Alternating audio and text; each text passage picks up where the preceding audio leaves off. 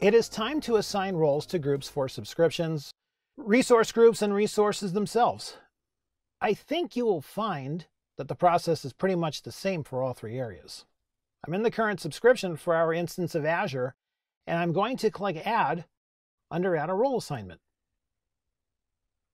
Then I will click the drop-down arrow under Role, and at the top of the list we see the three main roles. Owner, which is basically an all permissions role. Contributor, which can create and manage resources but cannot grant access to others. And Reader, which can just view resources. I want the operations group to be able to create and manage virtual machines anywhere within this subscription. That role happens to be the virtual machine contributor role. Under Assign Access To, we have Azure AD User, Group, or Service Principal, which is fine here because I want to assign this role to a group. And clicking the drop-down arrow, we see that we have several other options, including for apps and virtual machines, for example.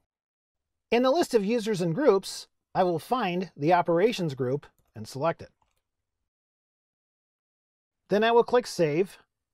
And just to make sure the role has been added, I will click Role Assignments. And there is the role assignment.